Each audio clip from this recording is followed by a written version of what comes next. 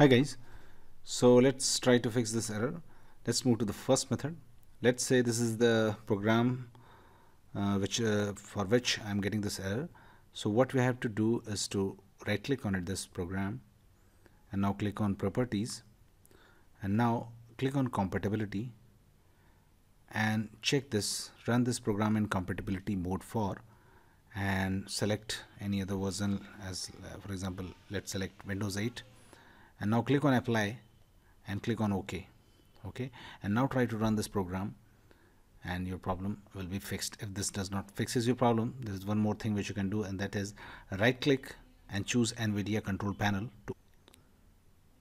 Now once this Nvidia control panel opens up, make sure this manage 3D settings has been selected in the left menu.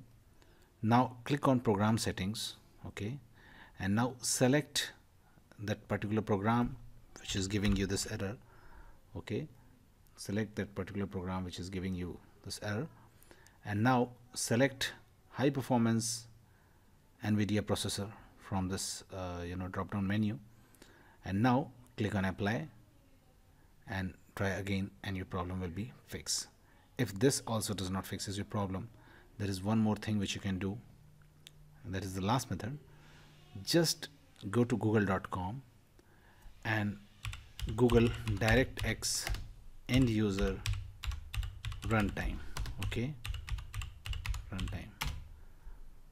And now make sure the link is from microsoft.com. Just click on it and download and install it on your PC.